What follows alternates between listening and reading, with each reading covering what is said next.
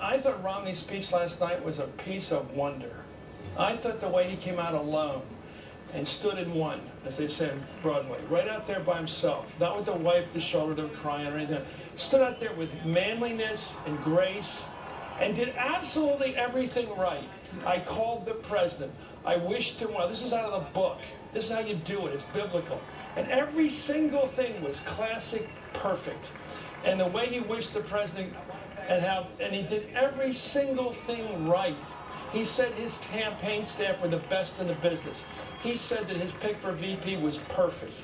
He didn't lay it off on anybody but himself. And he said, and I got the feeling when he said we left everything on the field. In other words, that man was delivered last night. I think he had a sense, I couldn't have done more. I campaigned even on election day. My dad tried to do this. I tried to do this. I couldn't have done more. And I think I mean, it's really spiritual, but I think he's very believing in his religion. I think he felt that if this is the way it's got to be, this is the way God wants it, you know, the thunderstorm, everything that happened, he probably was very, what's the right word?